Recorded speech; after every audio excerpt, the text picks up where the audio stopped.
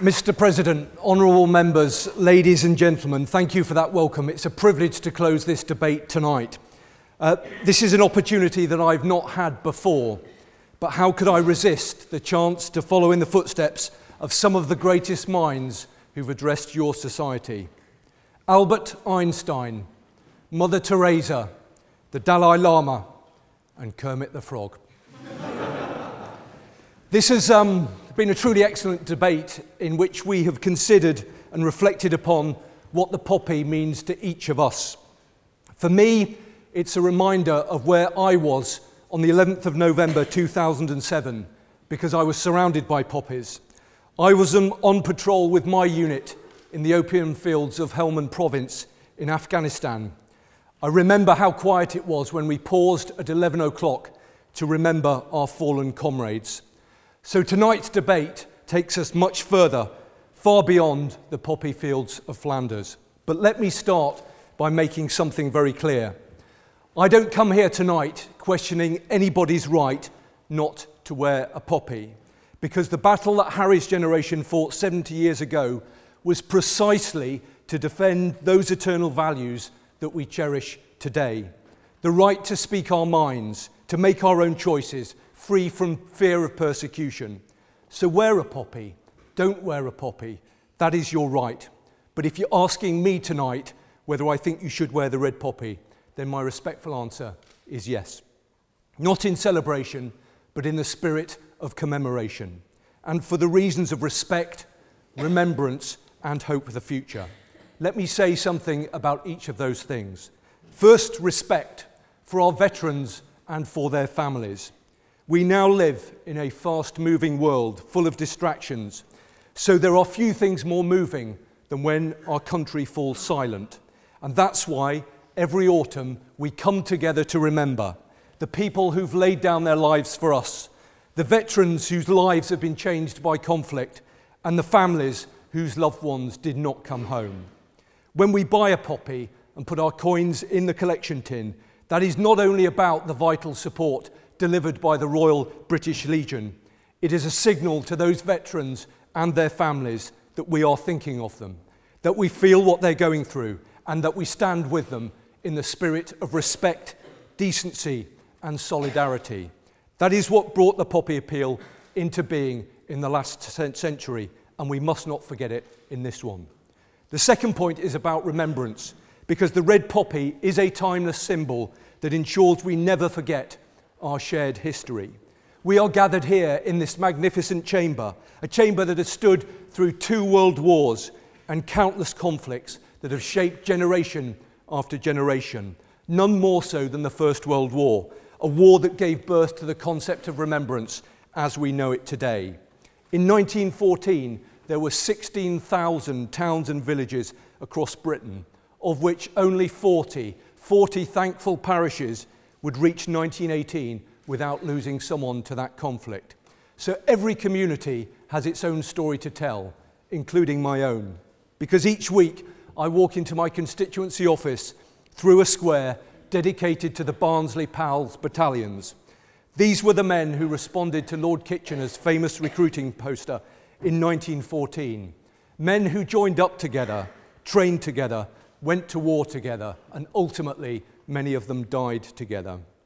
Last year, I travelled to northern France, where the Barnsley Pals had fought at the Battle of the Somme. I walked over the ground which they had fought, the open countryside that inspired the Canadian medic John McCrae to write of Flanders fields where the poppies blow, between the crosses, row on row, that mark our place, and in the sky, the larks still bravely singing fly. To stand over the graves of the Barnsley Pals was a sobering and incredibly moving experience, because it felt like they were a long way from home. And as we've heard tonight, some believe that they died in a battle that, though appalling, was necessary and needed to be fought. Others argue that their sacrifice was futile in a war that achieved nothing and that could and should have been avoided. Many other conflicts that have claimed the lives of our servicemen and women have sparked similar differences of opinion. But whatever your opinion about any one of them, my argument is the same. No matter what we think of the political decisions that sent our soldiers into conflict, I believe that we have a duty to support our armed forces and bear witness to their sacrifice. Because the moment when the poppy becomes a symbol for one set of ideas over another is the moment that it loses its power. We wear it because it rises far above the disagreements that divide us, and because it unites us in gratitude to those who have put themselves in harm's way in the service of our country. Now, my past was shaped by my service in the British Army. Now I serve in the House of Commons, and I have been there when we've considered matters of war and peace. And I can tell you that however history judges those decisions, they are better taken when our decision makers are made to feel the weight of history and remember the cost of peace and the consequences of war. And the poppy is a part of that, which brings me on to my third point, which is why I think the poppy is also about hope for the future. To those who say the poppy only stands for bloodshed, division, and the glorification of war, let me offer you this reflection. It's a story from Northern Ireland, where I served 15 years ago. I saw the tensions that divided communities, tensions which linger today. For many, the red poppy, as we've heard tonight, was seen as a symbol of Britishness. But in 1997, a nationalist named Alban McGuinness became the Lord Mayor of Belfast. Alban went to his city's service for those who fell on the front line and laid a wreath at the memorial, and he did so wearing a red poppy. He was not wearing a symbol of his tradition, but he felt he could extend the hand of friendship to the Unionist people of Belfast by wearing a symbol of their tradition. It was a powerful moment of unity in Northern Ireland's divided politics, and it shows why we shouldn't ignore the role that the poppy has played in making peace. If an Irish nationalist can wear a red poppy as an act of reconciliation and respect for a different tradition, then perhaps collectively tonight we can see how the poppy holds the potential to bring us closer together, and that is how we will build a more just and peaceful future. So let me conclude with this thought. It's a story of a young man named Henry Moseley. Henry was a gifted physicist who studied at this university more than 100 years ago. He contributed to some of the most significant scientific breakthroughs of his time. But when the war broke out, Moseley decided to enlist in the Royal Engineers. And 100 years ago this year, he was killed on the beaches of Gallipoli.